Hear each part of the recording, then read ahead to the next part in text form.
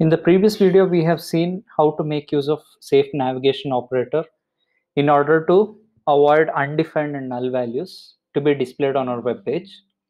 So in this video, let's discuss how we can hide some data which is empty. For example, we have this web page over here.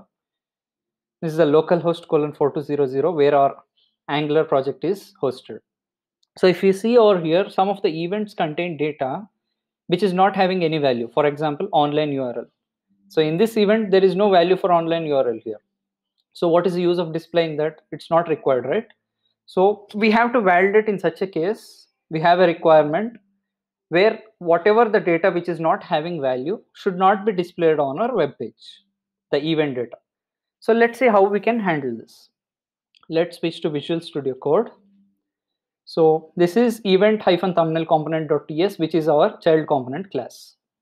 This is where we are displaying the event data, which has to be displayed on our web page. So on this event thumbnail component.ts file, we have to make some changes. We have to put a condition in such a way, if data exists and particular event data is having value, it should be displayed on our web page. If not having value, then it should be hidden. So let's do that now. So inside this div element, that is div tag, I'm going to introduce a new structural directive, that is ngIf. Okay, by making use of ngIf, we can provide a condition over here, in which case the data has to be displayed. So we have to make use of asterisk ngIf equals event with safe navigation operator dot location. Okay, so what does this mean? This means that we are making use of ngIf structural directive to check whether the event is having location data or not. If it is having location data, then display the location data. If it is not having, then just hide this location data on our web page. Right. Similarly, I also want to handle this for online URL. Okay. So I'm going to provide here similarly ngIf equals event dot online URL. Okay, let's save these changes. Now let's run this project by making use of npm space start. Okay, so our project is getting compiled.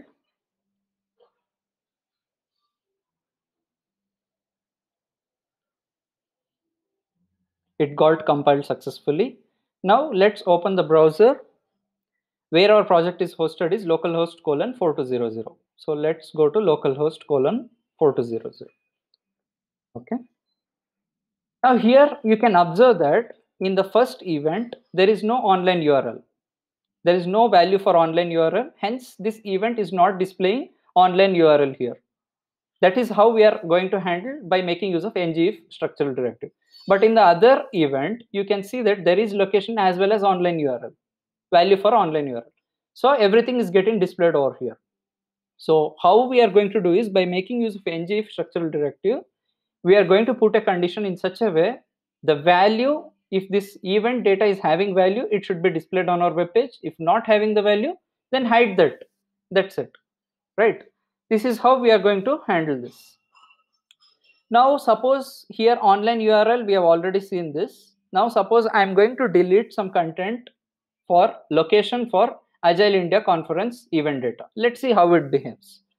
Okay, I'll switch to Visual Studio Code, and inside events-list component.ts, just to check our condition is working fine, I'm going to remove this location data for the second event, ID 2, that is Agile India conference. Okay, I'm going to remove this, save the changes.